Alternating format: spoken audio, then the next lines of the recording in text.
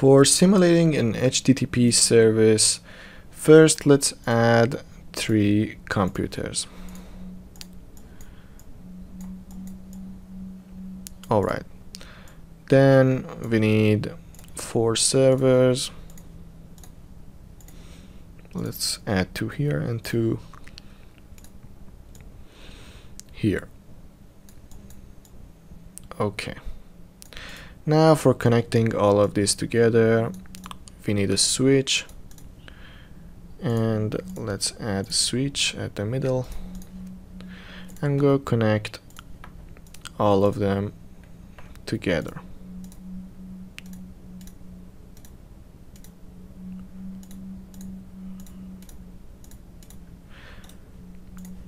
Okay, it's done. And now let's determine which server is going to do what. So in order to have an HTTP service that we can open up websites, we can create websites, and the clients can access our websites, we need an HTTP server, which are our website servers, which is going to be these 2. One of them going to be Google server, one of them going to be Yahoo server, just for examples.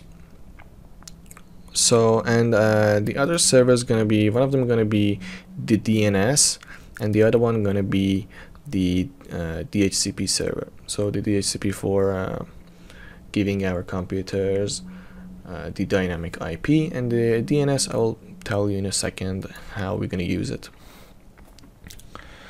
First, we need to see how the DNS works. So in previous videos, we understand that in order to communicate from one computer to another computer, they both need to have an IP address. And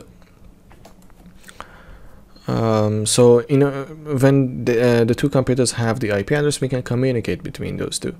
And in order to communicate with a server, we also need an IP address. So the way that the websites works is that inside that server we have all of the files of our website. Any request that we send, it will be processed and show us a static page from the server.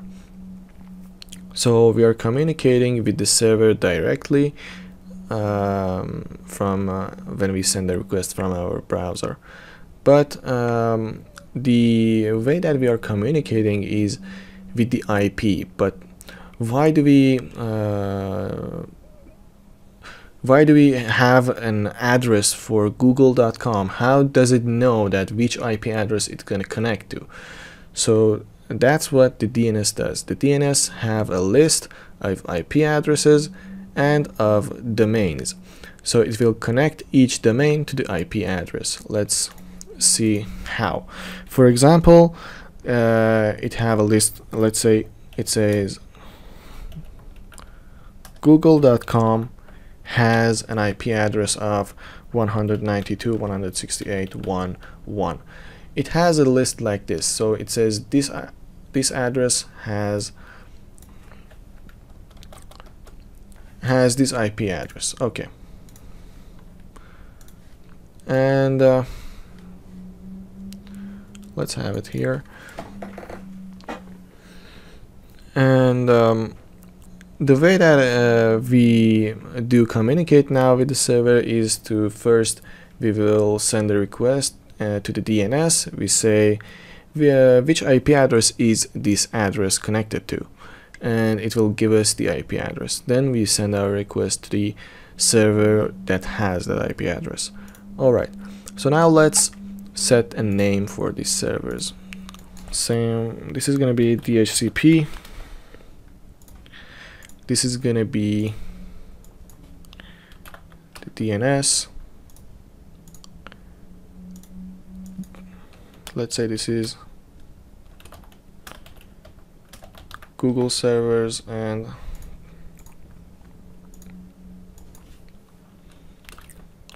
this is Yahoo.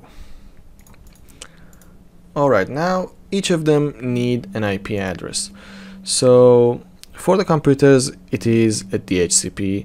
DHCP gonna have an automatic address for the computers, but for the other servers we need a static IP. So for servers we cannot add an IP address with a DHCP, an automatic IP address, because it might change when we turn off and turn on the servers. And so that's why we need a static IP address. So let's set a static IP address for our servers. Go to the desktop, IP configuration, and in here let's add 192.168.1.1. This is going to be for Google, and I will copy this, and for Yahoo I will add this, maybe the difference of one number. It's going to be 192.168.1.2, and let's say that the DHCP gonna be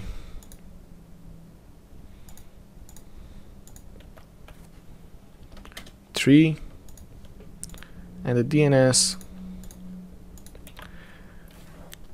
gonna be 4.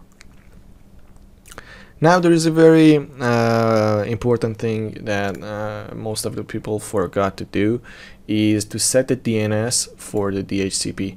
So let's go to the services and configure our DHCP.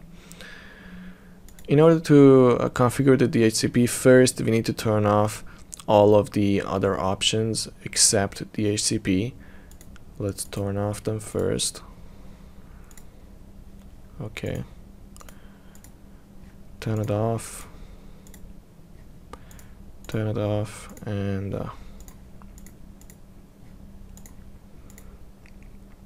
alright, now let's go to the DHCP and turn on the DHCP. So here we need to set first an DNS server, because we have a DNS server that's gonna have a list of the IP addresses and the domains.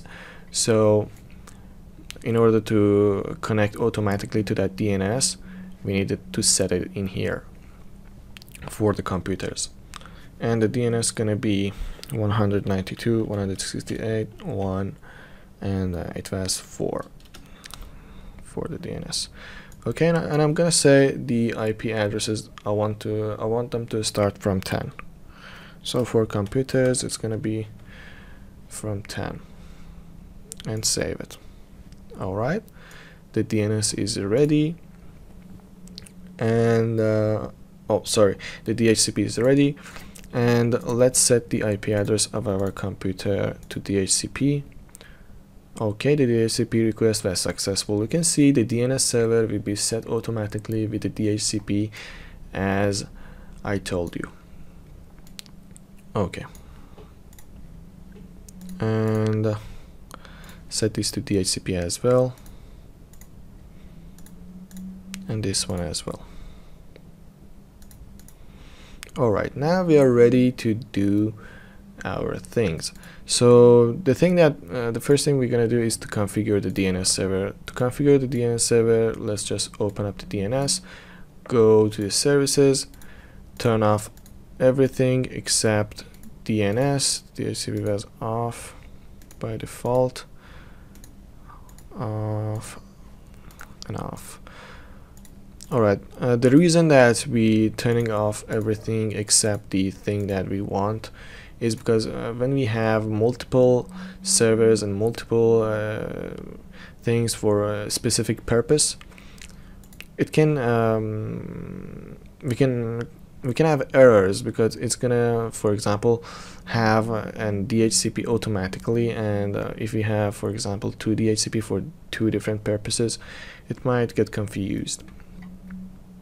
And when it gets bigger, you can encounter lots of problems. So now let's go to the DNS, turn it on. So it's very simple. Here we put the name of the website. Let's say we put the domain www.google.com, and here is the IP address 192.168.1.1. This was the IP address for the Google, and let's click on add. Now we have the Google and the IP address for the record 0. Okay, And let's add the Yahoo as well.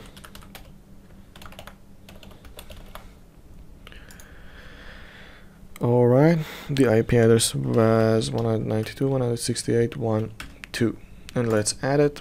Okay. Now the thing that we need to do is to go here in the Google server. We need to set up the HTTP service for our servers. Just like everything else, we need to turn off everything for it, but you know, it's not necessary right now because it's a very small simulation. If you have a bigger problem, if you have a bigger projects, you should turn them off manually, but in this case I don't think we encounter any kind of problems. So turn on the HTTPs, and in the files that we have here is the files that we're gonna show to the user when they enter our URL, enter our domain. So in web development, if you have any knowledge, you know that the first file, the default file that it's gonna open in the browser when we request anything. So let's say we request google.com. The default file that it's gonna open is index.html. So this is the file that I'm gonna open after we enter our URL. So let's click on edit. Here is a basic HTML code. So I'll delete everything here, and here I'm gonna write welcome to Google. Okay, save it and overwrite it. Let's copy this and go to the Yahoo. There isn't any other configuration that you need to do for the HTTP service. Go to the index.html, and here I'm gonna say welcome to